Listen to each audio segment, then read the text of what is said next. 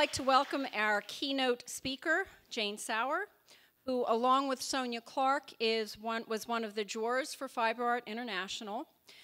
A fiber artist known in part for her groundbreaking basket forms, Jane Sauer was at the forefront of the American art and craft movement.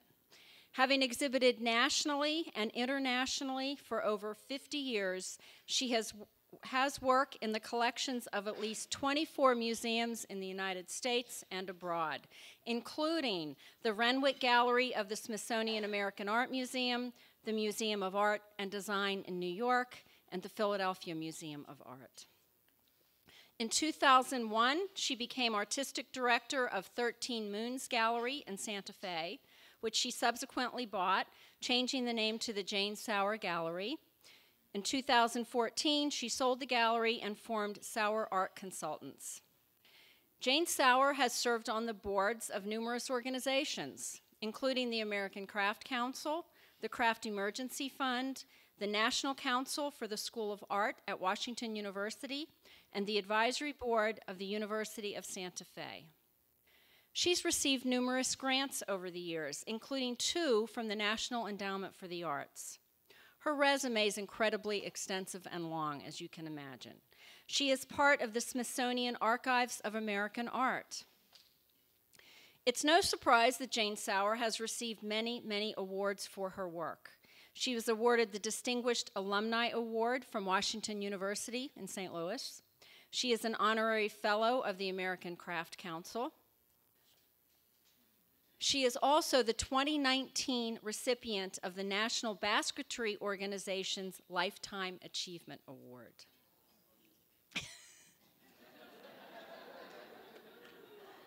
Should I also tell them you have 7 children? The title of Jane Sauer's talk today is Crossing the Border, Craft and Art. Please welcome warmly Jane Sauer.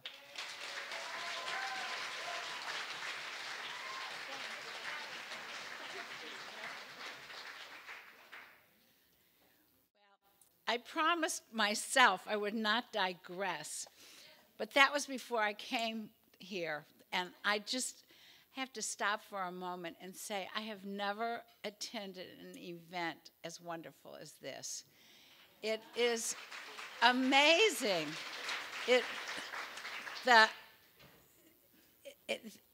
What it took to put this together, and how I love the element of talking to the artist and talking to the artist about their work. And I just asked, out of 56 artists, 32, did you tell me? 32 attended and are available to talk about their work. And I know we're supposed to just look at it and take in the artistic of it, but so many of us sitting in this room are makers, so we want to know, what did you use? You know? So it's just open, and everybody that I talked to, when I said, what did you use, and what's this, and where'd you get this? We're totally open, no secrets. It was wonderful. So now I've digressed. I have a limited amount of time and a lot to say, so I don't want to digress. I want to thank all the members of the Fiberart International for giving me this opportunity to be a juror and to attend this exciting event and comment on this seminal exhibit that is totally amazing. I've never worked with a more professional and skilled group of women in my many years of juring shows like this.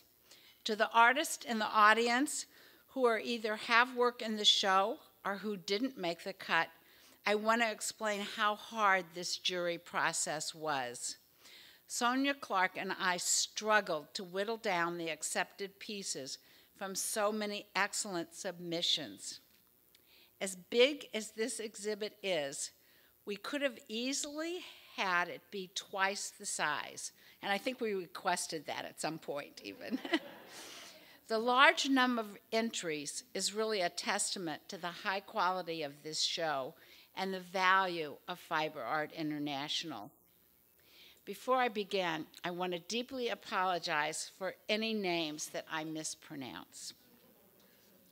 It was a struggle. I tried to find proper pronunciation online, on YouTube, and I just couldn't do it. So I hope I'll do okay. Art forms using textiles have existed for millennia, but have not always been held in high esteem in the art world. It was during the Renaissance that the separation of art and craft became more apparent, and a division developed that saw fine art prized over the craft of weaving and stitching. The artificial divide that exists between fine art and textiles or craft tends to be a gendered issue. Textiles have historically suffered as an art media because of their association with domesticity and femininity. Formerly, art critics were exclusively men, and they labeled work in fiber as women's work and dismissed them as inferior pursuits. It is obvious that there is a change taking place, and textiles and textile techniques are being adopted by artists identified in the fine art world. The question of art versus craft is as old as I am. Is it still valid? In this talk, I'm going to show the work of artists who have managed to be viewed in the fine art world. I'm constantly trying to figure out why they are there, and others who create equally valid and important work are considered part of the craft world. I will not pretend to have answers for you, but only raise questions. As you look at the work, I hope you too will ponder this issue. Is it how the artist positions him or herself? Is it simply the old age addict of being in the right place at the right time? Is it dedication to one's work over all else, ignoring that elusive thing called balance? Is it scale? Is it having enough financial backing to create massive projects that will then draw more attention? Is it a burning passion that gives the work a strong voice? Sonia Deolane was the first living female artist to have a retrospective exhibition at the Louvre in 1964. Although a multimedia artist, Deolane heavily used textiles in her artistic practice, including costume design, furniture painting, clothing design, and textiles that were sold worldwide. She states, "I have always changed everything around me. I designed my furniture and their covering, and even my clothes. I have done everything. I lived my art." She even covered a car in a pattern to match the clothing she designed. Her creativity extended to creating clothing with poetry as part of the design. It looks as contemporary today as I think it did then. In 2015, Tate Modern in London held a retrospective of her work, which gave equal attention to the work she did in textiles. Annie Albers became the first weaver to cross the imaginary border from craft to art when she became the first weaver to have a significant solo show at the Museum of Modern Art in 1949. Nearly 70 years later, in 2018, Tate Modern again mounted a retrospective of Albers' work, showing over 350 objects, ranging from her geometric wall hangings to textiles for interiors and architecture, and her writings and drawings to supplement. Weavings for Albers offered a bridge to the divide between art and craft, not by opting for one in preference over the other, but in working with both in tandem, making abstract wall hangings that she saw as much artworks as the paintings of Klee and Kandinsky. Faith Ringgold's mother was a fashion designer, and her father was an avid storyteller. In 1950, she enrolled in City College of New York City, desiring to major in art, but was forced to major in education instead because City College only allowed women to enroll in certain majors. Although she is a multimedia artist, Ringgold is most known for her painted story quilts that combine visuals with written storytelling. The first quilts were a collaboration with her mother, Willie Posey, who taught Faith to quilt in the African American tradition, which she continued for the rest of her life. Her work has always been personal and deeply political. She has been an activist since the late 60s, and most of her work centers around issues of racism and feminism. And she has struggled with both issues, never afraid to let her voice be heard. In 1968, Ringgold and other artists, including Lucy Lepard, which some of you may know as a writer, protested against modernism, a major exhibit in modernism at the Whitney Museum of Art. Members of the protest committee demanded that women artists account for 50% of the exhibitors and created disturbances at the museum by singing, chanting, blowing whistles, and leaving raw eggs and sanitary napkins on the ground. Not only were women excluded from this major exhibit, but there were no African American artists included either. Unfortunately, this sounds familiar today. Sheila Hicks is a pioneering fiber artist that blurs the boundary between painting and sculpture with her vibrant woven works. Hicks states, "I wanted to give textiles another status and show what an artist can do with these incredible materials. Her art relishes in sumptuous beauty, her keen sense of color, and her rich sense of texture." According to Hicks, living an honest, mindful life requires a devotion to making, and by deprioritizing such slow skills, we lose opportunities for richness and beauty. Hicks learned to sew from her grandmother at an early age. Her use of domestic mediums differed radically from the rigid industrial techniques of the minimalist and hard-edge abstract painters so prominent among her contemporaries. At 85, Hicks is still a vital and active artist. Her installation, Escalade Beyond Chromatic Lands, which you're looking at, was in the Venice Biennale in 2017. While these large-scale projects are particularly visible, Hicks doesn't necessarily view them as the core of her practice.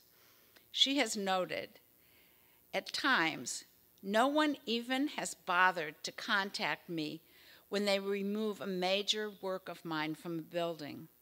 They don't consult me or ask me if I'd like to have the piece back. Sometimes they get destroyed. In this way, smaller works tend to be more lasting. Hicks doesn't need a commission or a site to inspire her. She says, "I work every single day." Like many textile artists, Cave began manipulating fabrics as a child. He states, "When you're raised by a single mother with 6 brothers and lots of hand-me-downs, you have to figure out how to make those clothes your own." Today, Cave is widely known for his elaborate sound suits, sculptural costumes that can be exhibited in a gallery or a museum and worn by dancers.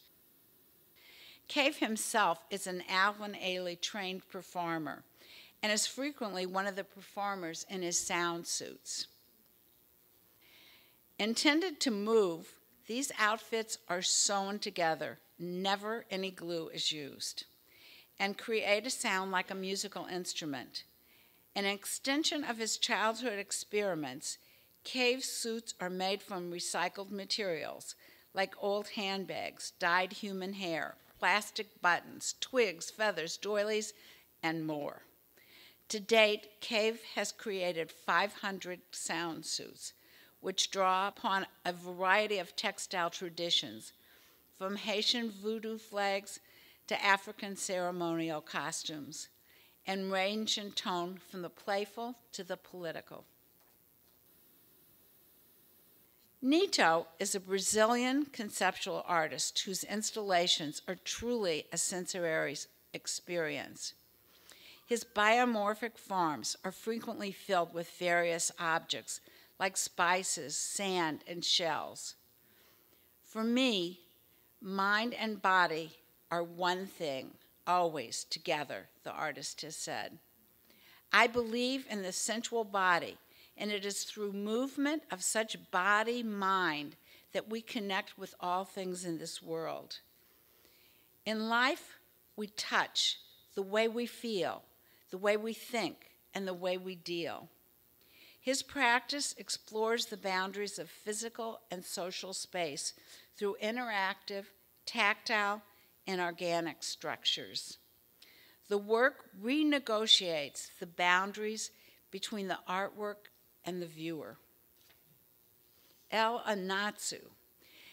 In lieu of fabric and threads, this Ghanaian artist, El Anatsu, creates monumental simmering tapestries out of folded liquor bottle caps and copper wire. The amazing thing about working with these metallic fabrics, Anatsu explains, is that the poverty of the materials used in no way precludes telling of a rich and wonderful story. While abstract in composition, Anatsu's assemblages touch upon a wide array of narratives, from the stories of the consumers who purchased the bottles to the tale of Anatsu's early life in Ghana, watching family members weave traditional African kente cloths, to the history of the alcohol distribution to the slave trade. Anatsu works with a team of about 30 assistants to methodically crush, link, and twist each bottle cap, eventually producing sculptures that can weave and bend like cloth. He embraces the element of chance in his work, encouraging exhibitors to hang, drape, and fold his textiles in whatever format they choose. Billy Zingwa, a South African artist who was raised in Botswana, derives her narratives from her own experiences, either mental, physical, or visceral. She is documenting personal history depicting herself, her son, and other loved ones doing everyday odd things. She states, "Telling my story is a kind of personal empowerment, taking charge of my own story and using my voice." She studied printmaking. When she graduated, she had no access to printing facilities and no studio, so she had to be creative if she wanted to continue being an artist. She found herself working in textiles. Her process is quite simple. She draws on newsprint paper, then pins the paper onto silk, cuts out the pieces and places them on a background of silk, finally hand sewing it all together.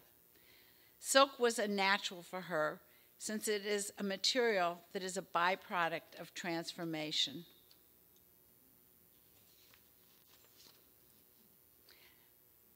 Azerbaijani artist Amid lives and works in his hometown of Baku, Azerbaijan. He is known for his hallucinogenic carpet kum sculptures that combine research into ancient weaving techniques and iconographic systems with more contemporary imagery. The resulting artworks appear to be the effect of a computer glitch, where abstract forms seem to melt like liquid. Looking at them can sometimes make you feel like you've accidentally fallen into another dimension. Ahmed states, As any Azure family, we had carpets everywhere, on the floor, on the walls, in each room. I had a carpet in my room too. I was always playing with the patterns on the carpet, imagining that they were roads, trees, dragons. One day when my parents were out, I decided to change the places of the patterns and cut the carpet into pieces. Of course, I never managed to get all the pieces back together again. I was waiting for my parents to come and punish me, but they didn't. They just took the carpets away from my room. And that really was the beginning of my art. Amid states, being an artist is not just a job or a profession, it's a lifestyle. Neither art education or studio work can make you an artist. You have to think as an artist and live a life as an artist to become one. Amid makes his sketches on a computer and then transfers them to special engineering paper dot by dot. After he passes his sketches to carpet makers, they weave the carpets in his hometown, using all the ancient techniques of the region. All threads are wool or silk and dyed with natural colors. The process of weaving is exactly the same as it was 300 years ago. Pia Camille. In the spring of 2015, Mexican artist Camille made headlines by handing out 800 free ponchos at Frieze, New York. Patched together from discarded fabrics, these wearable paintings could be worn as robes at the fair. The lucky recipients were encouraged to wear the ponchos while attending the fair. The gifted ponchos explored the status of the culture of art fairs, where being seen can be as important as seeing the art. Not limited to wearable art, Camille has also used hand-dyed fabrics to create abstract representations of abandoned billboards in Mexico City. Oleg, the New York-based crochet artist, has given a new meaning to what yarn bombing can be. She has created entire crochet environments and covered any number of large items with her brightly colored cozies, is what she calls them. They're like tea cozies, but bigger. At first covering a car, and then taking on the ambitious task of covering a 4-car locomotive. She did work with 4 assistants. Next, she got even more ambitious to make a cozy for homeless shelter in India by swaddling the entire building in a colorful knitted tapestry. This particular shelter offers temporary lodging to women who are down in their luck. To make the project a reality, Oleg spent weeks manning a large team of volunteers and knitted along the side of the local women. The finished colorful doilies depict flowers, butterflies, and elephants, all stretched across the building's walls. Oleg's project calls attention to the way homelessness is woven into India's social fabric. The bright colors and designs are characteristic of the country's renowned textile industry, and the cheerful colors make it impossible for passerbys to overlook homelessness, a problem many people choose to ignore. Jonah Vasconcelos is without doubt the most internationally prominent Portuguese artist of her generation, especially after her participation in the 2005 Venice Biennale, where she created a chandelier crafted of 25,000 tampons. Her studio work included bas-relief frame paintings using stuffed quilt-like pieces constructed in a quilt-like manner and pouring out of the frame. In 2012, Jonah was invited to show her work at the Contemporary Art exhibit in the Palace of Versailles. Much of her work confronts feminism and concerns societal conventions by her use of techniques typically categorized as craft and associated with women. The artist also uses many materials from everyday life, such as household appliances, wall tiles, fabrics, medicine, urinals, pans, and plastic cutlery, exploiting the narrative and emotional charge that these elements hold or release. Her sculptures are usually very large format works that sometimes have movement, sound, or lights and are characterized by their chromatic richness and exuberance. Gabriel Daw was born in Mexico City, where he grew up surrounded by the intensity and color of Mexican culture. He now lives in Houston, Texas, where he moved for graduate school after living 7 years in Canada. In search of creative freedom, he started experimenting, which eventually led him to explore textiles, activities traditionally associated with women and which were forbidden for a boy growing up in Mexico. As a child, he remembers his grandmother teaching his sister to embroider, but not him because he was a boy. Because of this, his work is subversive of notions of masculinity and machismo that are so ingrained in his culture.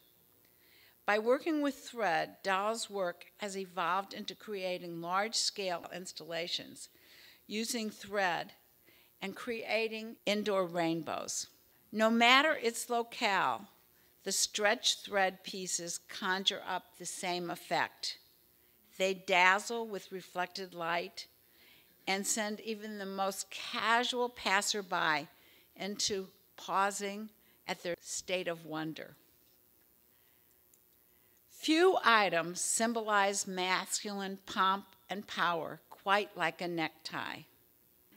Mikkel Cole has turned 27,000 of these potent strips of silk into a vast artwork, which is a silent embroidered scream against the global patriarchy as her entry into the 2017 Venice Biennale.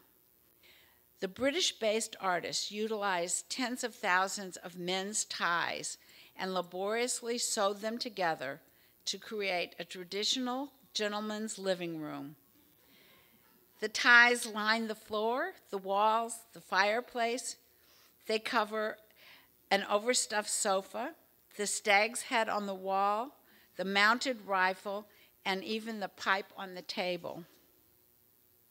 Some of the ties are over 60 years old. They are wedding ties, school ties, funeral ties. These ties have been seen in every celebration, every stage of human life. They've witnessed deals, they've been to prostitutes, they've been to pubs.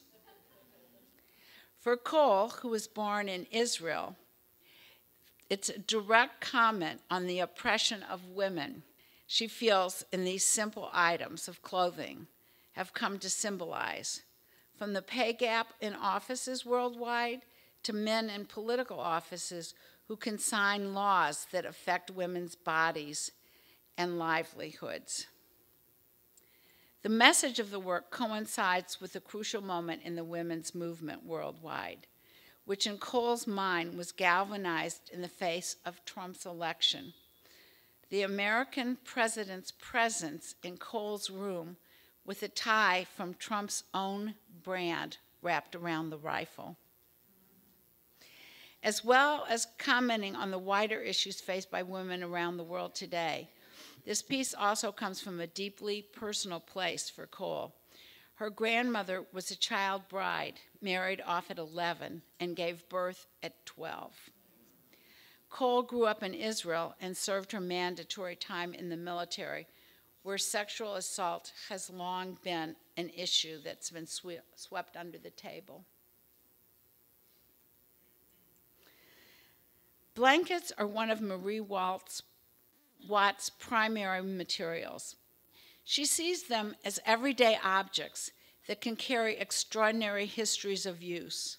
In her tribe, she is an enrolled member of the Seneca Nation of Indians, and in other indigenous communities, blankets are given away to honor those who witnessed important events.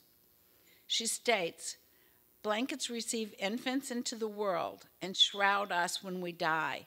I think of worn satin bindings, stains, and mended bits of ledger, like a ledger, in the way they register dreams, child's play, intimacy, war, and celebratory moments in life." She started scavenging wool blankets from thrift stores in an attempt to construct totem and ladder sculptures. Others were labeled and given to her by friends. They were labeled with the stories that the blankets told. Watts noticed that people would respond to the work by associating their own memories of their own blankets.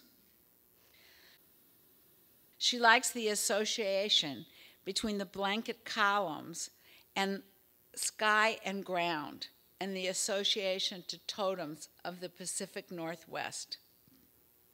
She likes building a community to help her with hand stitching.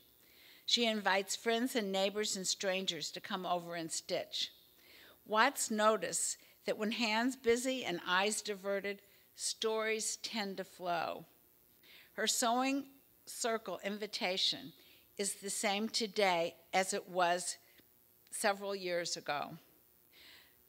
This is how she advertises it. "No sewing experience necessary.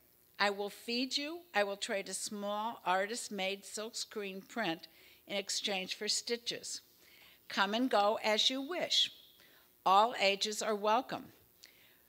Participants have ranged in age from 3 to 93. Scioto's famous thread installations are enhanced with personal items such as letters, shoes, keys, clothing, and furniture.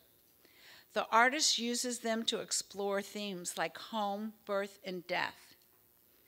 She states about this installation, called Within the Atrium, "I have created a cloud of thoughts and connections, binding the viewer to the past and present. The white yarn is timeless to me."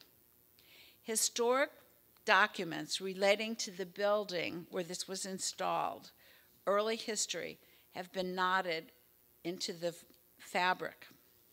"The Key in the Hand," another piece by Scioto that represented Japan in the 2015 Venice Biennale, is probably her best known work, containing these mysterious ships exploding a room of red thread with hanging keys.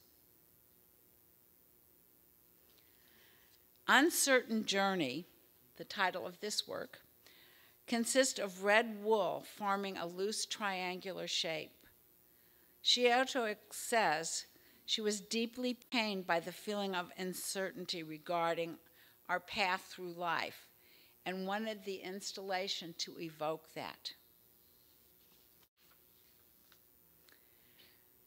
Patrick Dougherty's work quickly evolved from single pieces sitting on a conventional pedestal to monumental scale environmental works. Over the last 30 years, he's built 230 of these works and become internationally acclaimed. His sculptures have been seen worldwide and all over the United States.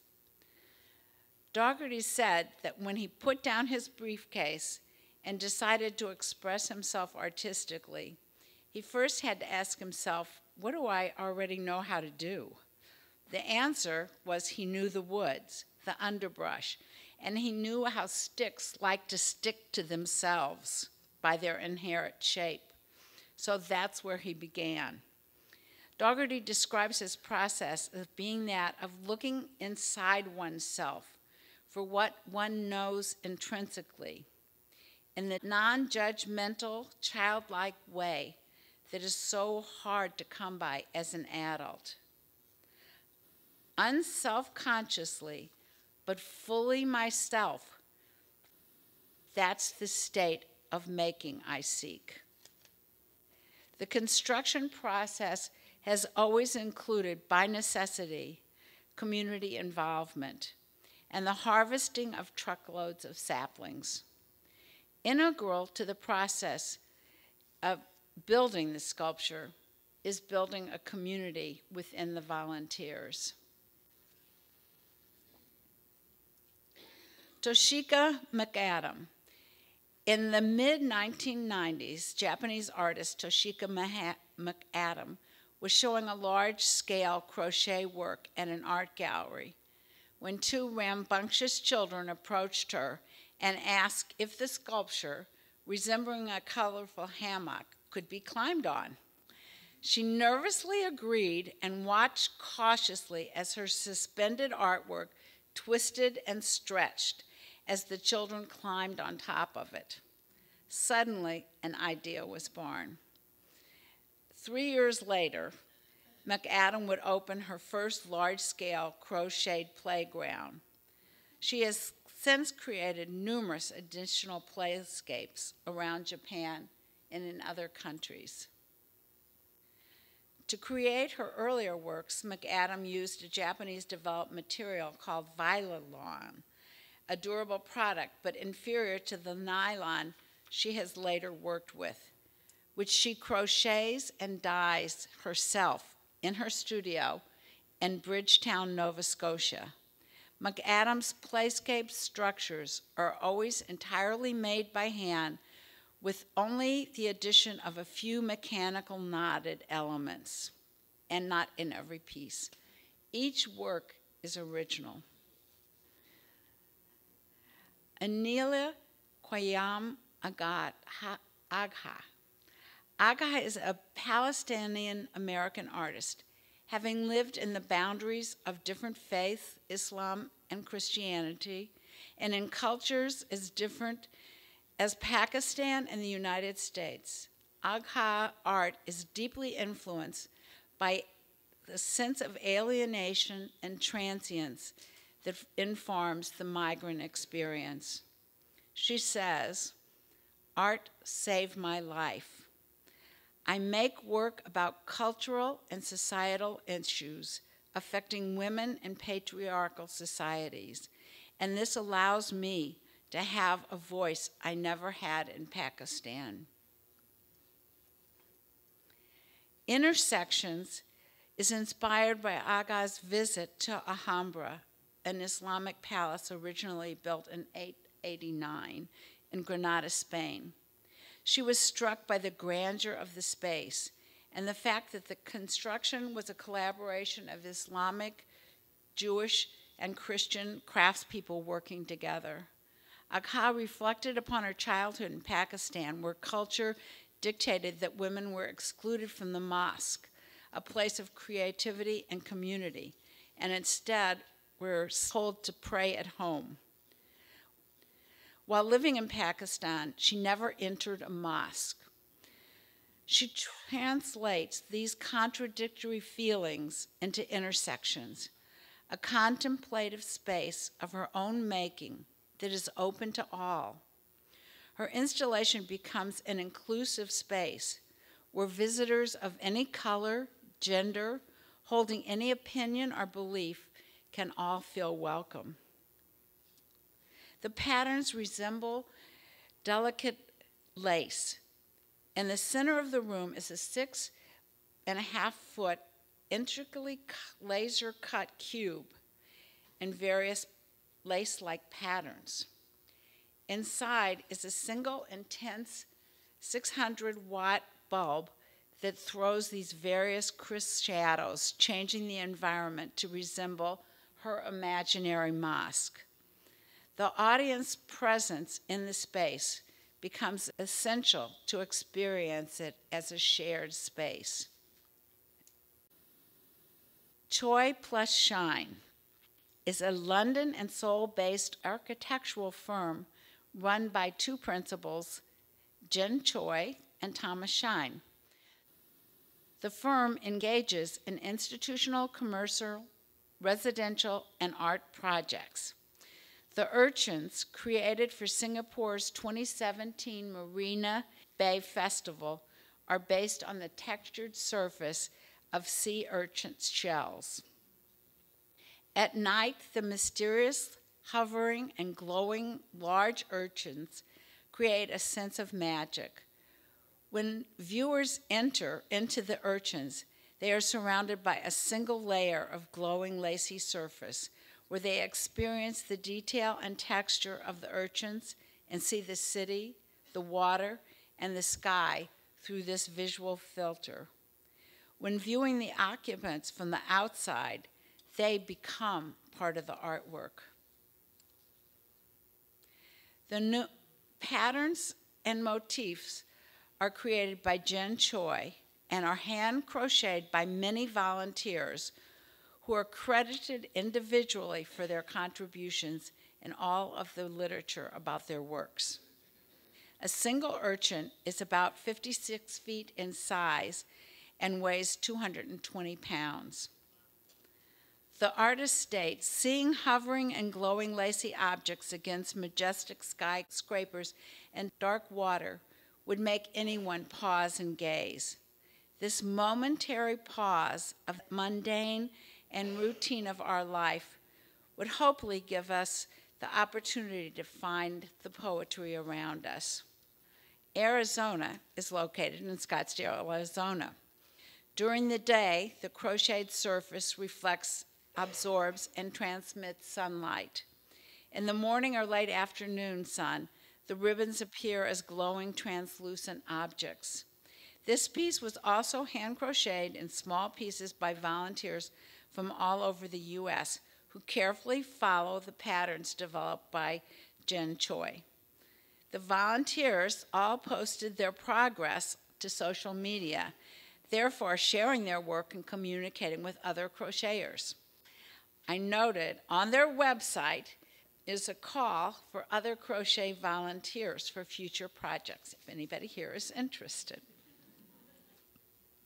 Bishop Butler states, I have always been drawn to portraits. I was a little girl who would sit next to my grandmother and ask her to go through old family albums. I was the one who wanted to hear all the stories that bored everybody else. This inquisitiveness has stayed with me to this day. Butler often starts her pieces with a black and white photo. Her stories are told through the fabrics she selects, the textures she combines, and the colors that create a whole new composition. Her portraits tell stories that many may have forgotten over time. She states, when you see vintage lace and aged satin, it tells you the story of a delicacy and refinement of times gone by. When you see African printed cloth and mud cloth, it tells the story of my ancestral homeland and the cradle of civilization. Casey Zavaglia. Casey was originally trained as a painter, but switched to embroidery 16 years ago in an attempt to establish a non-toxic workplace and create a body that referenced an embroidery piece that she remembered making as a child growing up in Australia and totally enjoying the process. Her work focuses exclusively on portraits of friends, family, and fellow artists. The gaze of the subject toward the viewer has remained constant in her work. The work is all hand sewn using cotton and silk thread or crewel embroidery wool.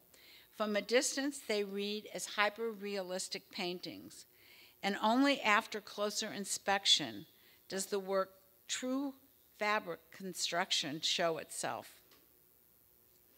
A few years ago, Casey turned over one of her embroiders and for the first time saw the possibility of a new image and a path for her work that had been there all the time in her studio but gone unnoticed.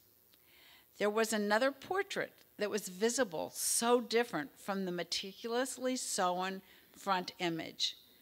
but perhaps more psychologically profound. The haphazard beauty found in this verso image created a haunting contrast to the front image and was a world of loose ends, knots, and chaos that she actually preferred. Tanabe Chukansai is a Japanese artist, and he's Tanabe Chukansai IV. Comes from a long, long line of master basket makers. He produces twisting installations of woven bamboo that meld into their environments, floor to ceiling. His artistic process begins when he selects and harvests the finest examples of tiger bamboo, which grow on one particular mountain in Japan.